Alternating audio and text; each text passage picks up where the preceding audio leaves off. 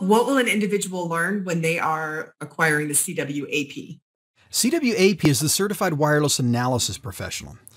Some people say this is the most challenging of all of the certifications. I personally think it depends on how you go through the track. A lot of people do CWAP right after CWNA, and that's perfectly fine.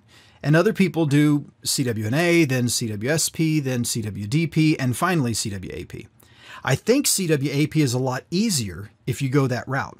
But it might make CWDP and CWSP slightly more challenging because you don't have the knowledge from CWAP yet. So it's completely up to you how you go through the track. I would encourage you to look at the objectives for all of the certifications. After you get your CWNA, look at CWSP, CWAP, and CWDP. Which one are you already most prepared for? Maybe that's the first one to go after. You just fill your knowledge gaps and you're ready for that certification.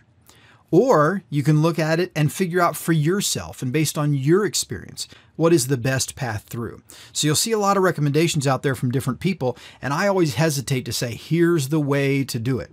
Now, the way I would do it is I would do CWSP right after CWNA for a simple reason.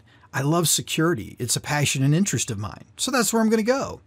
And then I would do CWDP and then finally CWAP. That would be my path, but other people prefer CWAP first.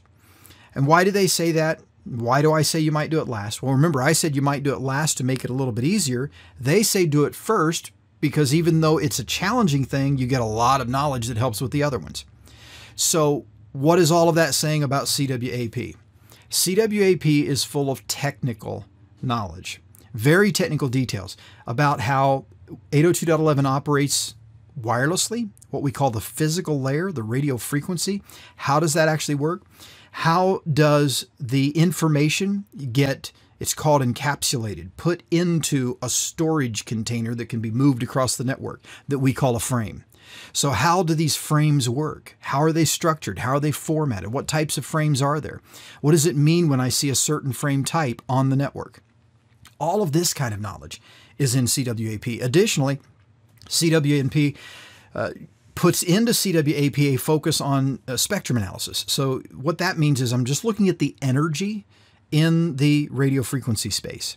So there's energy around us all the time in our modern world today. You can hardly go to a place where there's not some radio frequency energy around you. If your cell phone works, there's radio frequency energy around you for sure. But even when your cell phone doesn't work, you might be in the middle of nowhere in, say, West Virginia, where I took a vacation some time back, and your cell phone doesn't work. But guess what? At the campground I was at, they had Wi-Fi. So now that RF was there. So it seems like we can't get away from it nowadays. There's RF somehow, somewhere, everywhere.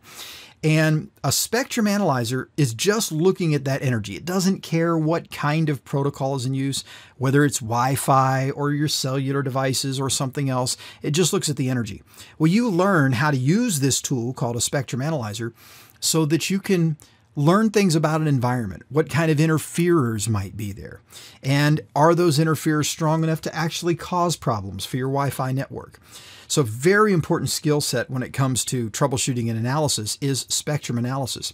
By the end of CWAP, you literally know when device A wants to send 13 different messages to some server on the internet through the Wi-Fi network, exactly what are all of the individual communications that take place to make that happen. You're a real expert in how the protocol works when you master CWAP. So it is a foundational knowledge set that is just essential to become a master troubleshooter.